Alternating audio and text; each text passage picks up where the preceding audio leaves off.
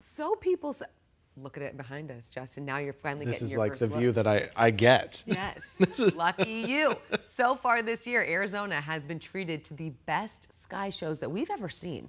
In May and October, the Aurora Borealis. Did I say it right, Lauren? That's pretty good. Golly, look at me, meteorologist. Thank you. Or Northern Lights. They were visible here in State 48 and even across the valley. Meteorologist Lauren Rainson explains why this year has been extra active.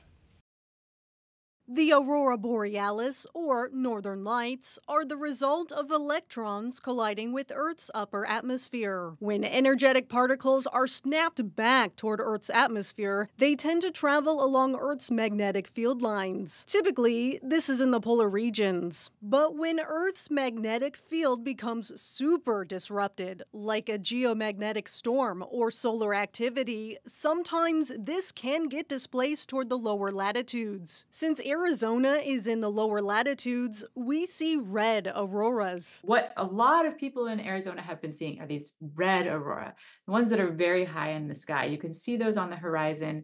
So they're not overhead, but you're looking on the horizon at them. And that's where you get these pictures of this display where you can see the red and sometimes you can see them down into green. The different colors indicate how high in the sky the electrons collide with molecules in our atmosphere. Red auroras, like the ones we've seen recently in Arizona, occur above 200 kilometers. Green auroras are 100 to 200 kilometers, or about 124 miles up in the sky. So why has Arizona seen the northern lights more now than ever before? We're seeing a lot of activity right now because we are in solar maximum.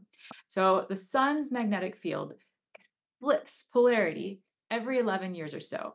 And when it's in the middle of that, things get very unstable on the surface of the sun. So we get a lot of solar flares, a lot of mass ejected from the sun, and that's called a coronal mass ejection. This can influence the Earth pretty significantly. The storm that happened back in May was the most severe rating of a storm. We tend to say that those only happen once a solar cycle. The big time aurora shows happen roughly every 11 years. Even though we have an idea on when auroras will be visible, it's not an exact science. Last solar cycle, we didn't have any.